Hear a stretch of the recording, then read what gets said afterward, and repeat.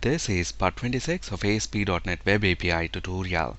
In this video, we'll discuss implementing logout functionality for our ASP .NET Web API service. So here is what we want to do.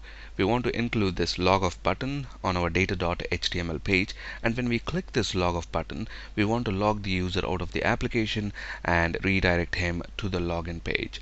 To log the user out of the application, all we have to do is remove the access token from the client browser session storage. Remember, the first thing that we are doing when we log in the user is we are storing the access token in the browser session storage. So to log the user out, all we have to do is remove that access token from the browser session storage. So let's flip to Visual Studio. The first thing that I'm going to do here is increase the access token expiry time. So let's increase this to 10 hours instead of 10 seconds. We have set this to 10 seconds in our previous video for testing purpose. Now let's give our solution a build and navigate to login page. Let's log in with the user that we have already registered. Notice at the moment on our data.html page, we don't have logout button. So let's include the HTML required for the logout button. Let's flip to Visual Studio. So let's make a copy of this load employees button and then change the bits that are required. Let's change the ID of the button to btn logoff, and the value on the button is logoff, and we want this logoff button on the right hand side. So in addition to btn and btn success classes, let's also use pull right class. And then now we want to wire up click event handler for the button. So let's use the button ID, and within our script section, let's use the jQuery ID selector, find the button, and then wire up the click event handler. When we click the button, we want to do two things. First, we want to remove the access token from session storage and then redirect the user to login page. So when we click the button, from the session storage, remove the access token. Remember, the key that we have used to store the access token is access token. So using the same key, we are going to remove it from session storage. Once we have removed it from the session storage, we want to redirect the user to the login page. Let's save our changes and reload our web page. Notice now we have the logout button. We are still logged in, and that's the reason why we get employees when we click load employees button. And now when we click log off, look at that, we are redirected to login.html page. Now if I try to navigate to data.html, look at that, we are automatically redirected back to login.html.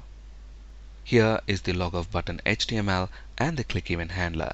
At the moment, there are two ways to log the user out of the application. By closing the browser window, since we are storing access token in browser session storage and browser session storage data is lost when we close the browser window, the user is automatically logged out. Another way to log out the user is by clicking the log off button. When we click the log off button, we are explicitly removing the access token from browser session storage, so the user is logged out. Now, if you do not want to lose the access token when the browser window is closed, then store the access token in browser local storage instead of browser session storage. The difference between local storage and session storage is that the session storage data is lost when the browser window is closed, but whereas the local storage data is not lost when we close the browser window. The way we store, retrieve, and delete items from local storage is exactly the same as storing, retrieving, and deleting items from session storage. The only difference is, instead of using session storage object, we will be using local storage object. So let's use local storage now. Notice on our login.html page, we are using session storage object to store the access token. So instead of session storage, let's use local storage. Let's do similar changes on our data.html. So we want to check local storage instead of session storage. We want to remove access token from local storage, and when we click load employees button, we want to read access token from local storage. Let's save all our changes, reload our login page. Let's log in with the user.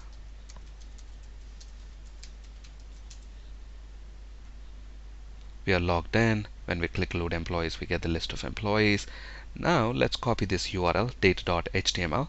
Let's close the browser. Since we are storing access token in browser local storage, we should not have lost it.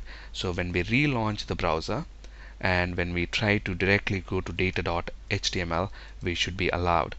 Notice we are still logged in and we can get the list of employees.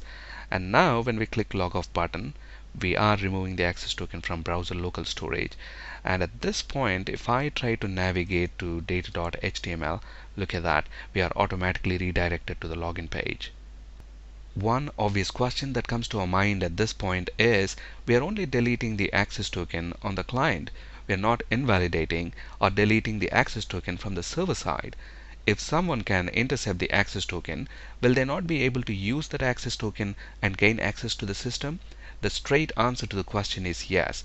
If someone is able to intercept the access token, they will be able to impersonate and gain access to the system.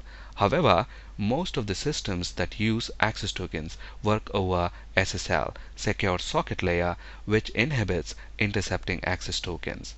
Another question that we may get at this point is, should we really invalidate or delete access tokens from the server? No, there is no need to invalidate or delete access tokens from the server. Access token lives on the client, and it is enough if we remove it from the client. Another good practice is to set the expiry of the access token to as short time as practically possible, depending on the nature of your application. Thank you for listening and have a great day.